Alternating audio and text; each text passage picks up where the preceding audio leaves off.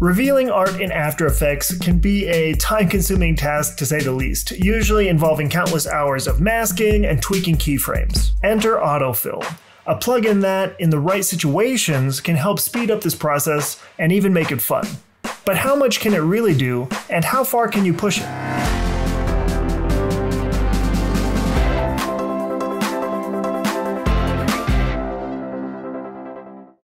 Hi, I'm Andrew Marston, and today I'll be covering just this. I'll show you how Autofill works, a few examples, and going over a few of its limitations. In this video, you'll learn what Autofill does and in what situations it might come in handy, how to use the basic controls of Autofill, how to apply the gigantic library of presets it comes with, one way I use Autofill with other techniques to create interesting edge reveals, and a few points to consider before buying. To get the most out of this tutorial, check out Autofill on aescripts.com. There is a free trial version available if you want to follow along. So, as the name implies, Autofill automatically fills a layer based on either its alpha or its lightness.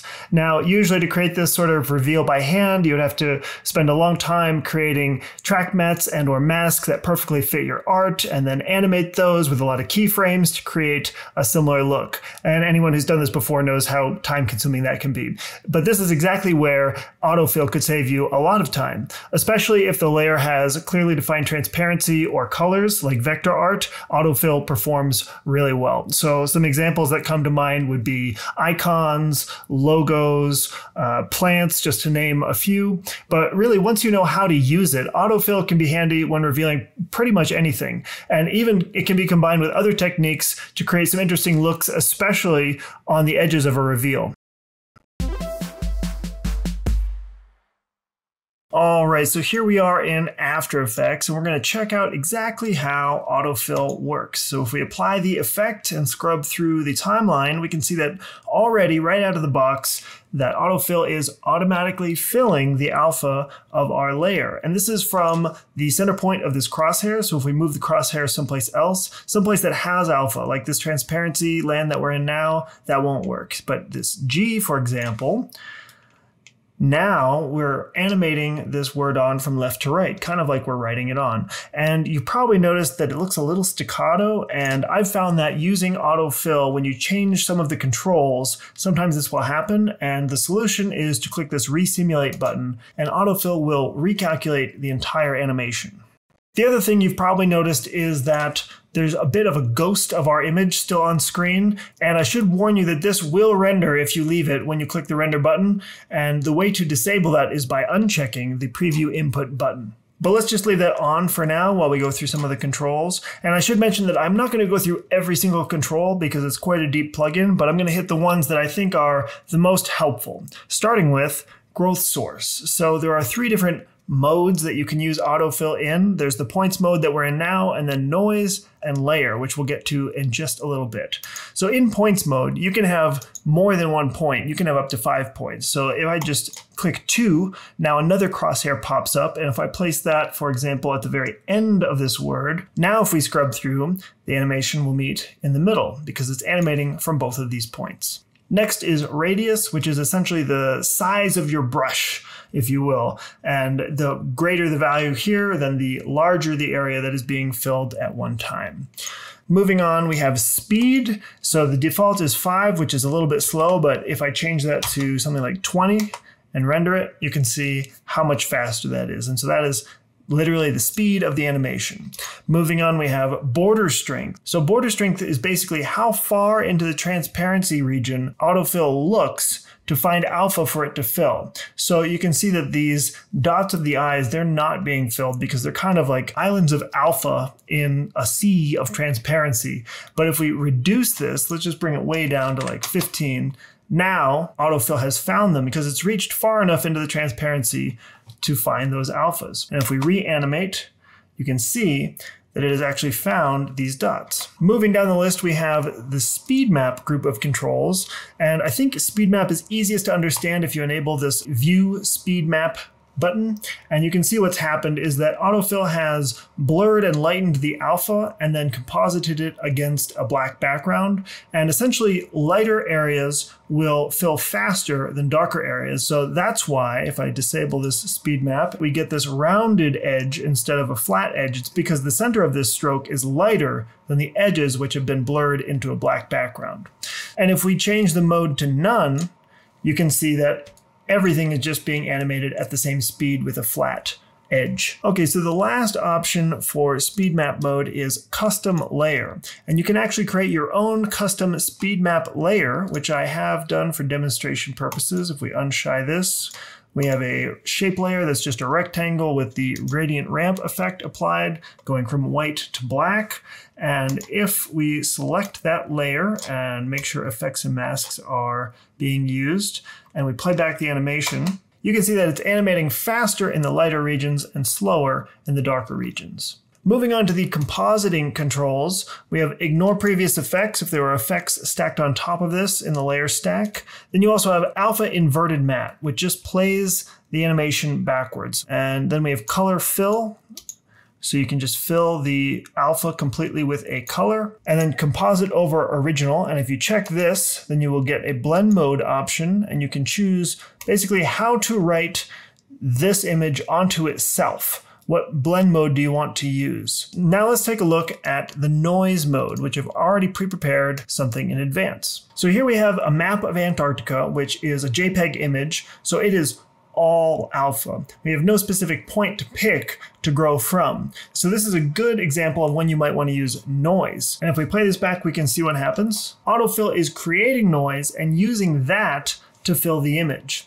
And if you're familiar with other noise effects like fractal or turbulent noise, then the controls will look very familiar. There is also a duration in frames for how long you want the animation to take, as well as your speed and border strength. And the other options are the same as in the points mode.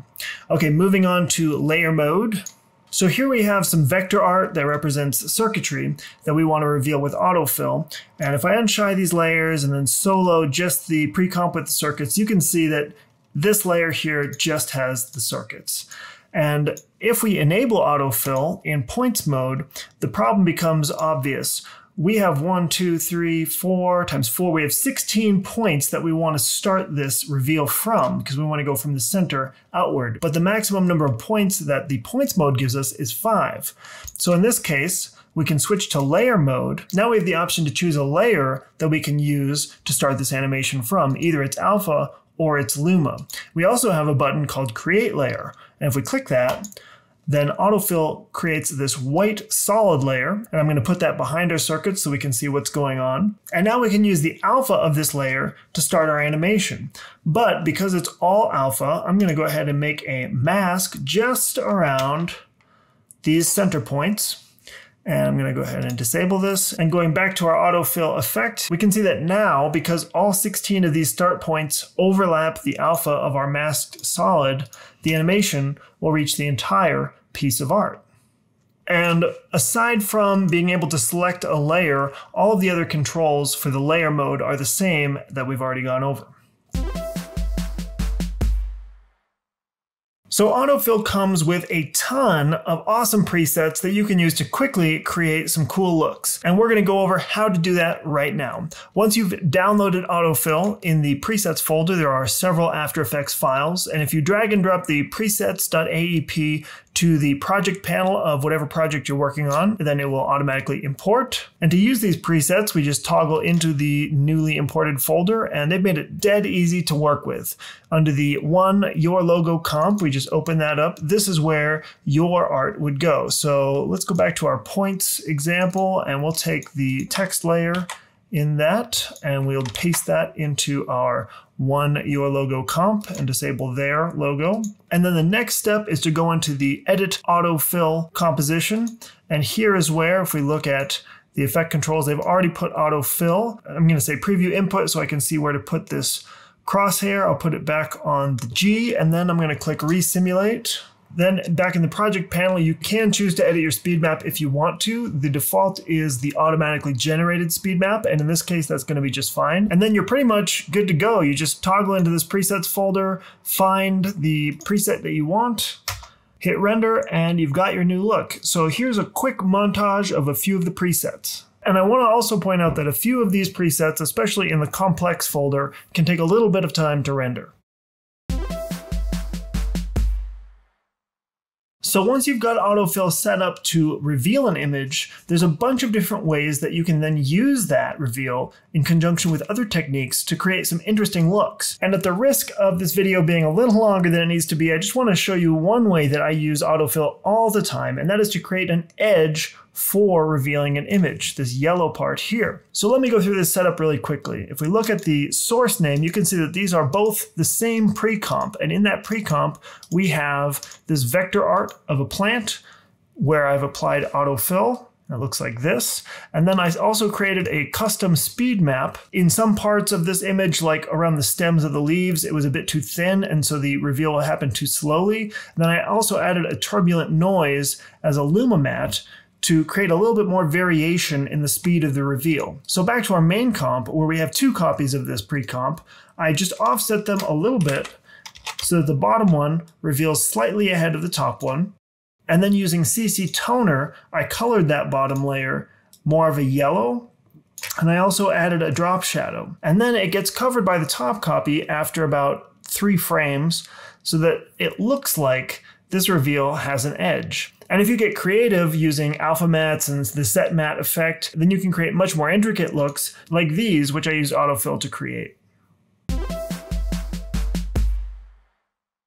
So Autofill is a great plugin, but before you go and spend your hard-earned money on it, I just want to mention a few things. The first is that you can only control the speed of the reveal animation by the lightness of the speed map. So if you need control over the reveal of certain areas of different pieces of art, then you'd probably have to get creative, maybe by making multiple copies of the art and then masking them out and applying autofill to each with slightly different speed values. But there are no keyframes to tweak the interpolation of to really dial in that animation. The second is that every point from which autofill fills layers start at the same time. So if you needed to offset this timing, then again, you'd need to get creative, maybe with multiple copies of the layer that have autofill each applied. Or another solution would be to keyframe the position of these points so that they overlap the art at different times. Next, I've found while using the plugin that art with small intricate details can sometimes require a decent amount of fiddling with the autofill settings, or in some cases it was easier to just break it into multiple layers completely. And lastly, complex art or some of the complex presets can be a bit resource intensive on your computer, especially if you have multiple copies of autofill going on in the same composition, and this can lead to longer preview or render times. All right, hopefully now you know enough about autofill to decide if it's right for you. And if you find our videos helpful, be sure to subscribe and click the notification bell for this YouTube channel, as well as the like button on this video. And otherwise, I'm Andrew Marston. Thanks for watching and have a good day.